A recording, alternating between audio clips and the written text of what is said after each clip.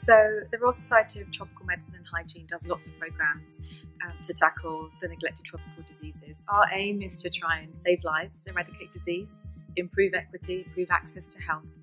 And we do that in a number of ways. There are three main channels. We try and improve the careers of our members. We're a membership society, also a charity, but we have members that work in all fields of tropical medicine.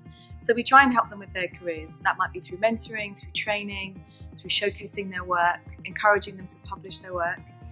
The second way we do that is we bring their knowledge together and we try and use that to make change. That might be policy change, it might be about identifying research gaps and getting that carried out, it might be around funding gaps as well. And then the third way we do that is we bring together our own expertise and that of our networks and partners to also try and affect change. So in the same way, through policy, through research, through funding, we try and move along those areas to try and achieve one of the big goals around saving lives, stopping disease, making access easier or equitable access easier.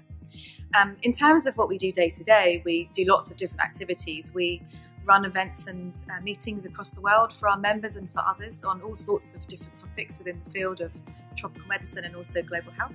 We publish 2 scientific journals where we publish the latest research across, again, the spectrum of infectious and non-infectious disease. We give out small grants every year, up to £5,000 for early career researchers, to try and get an initial idea off the ground. So it's seed funding those big grants that they can get to hopefully later in their careers. And we're encouraging here today people to look at that for snakebite and for other venomous diseases that might be able to be helped through those small grants.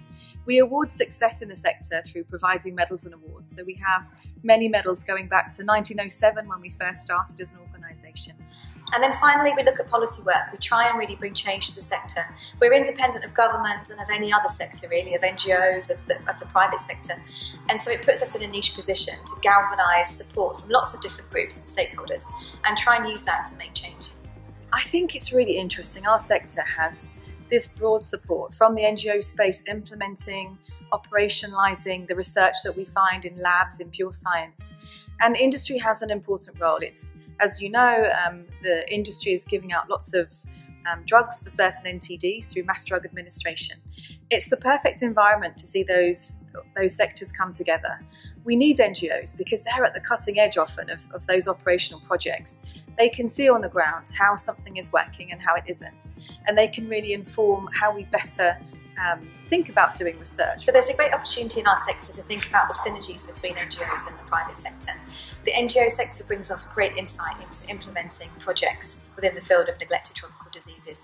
How do we reach those vulnerable communities, hard to reach communities, for example, those with mental health issues or disabilities? And their learnings are really important. We need to make sure we encourage the sector to publish its work and to think about how it can speak out and inform policy change, as many of them do. For the private sector, obviously they're behind lots of the mass drug administration in our sector, solving lots of the neglected tropical disease areas, particularly in schools. We need their expertise to understand the outputs of those projects. How do we help make sure those particular programs are also reaching vulnerable groups, the elderly, for example, and adults, those that are more or less able to access the programs. So working together is the best of both worlds. And we encourage both of them to be involved in the society, to publish their research, to think about ideas that we can use to take forward, and to work with us so that our knowledge about global health and tropical medicine is incorporating the academic sector, clinicians, also NGOs and industry.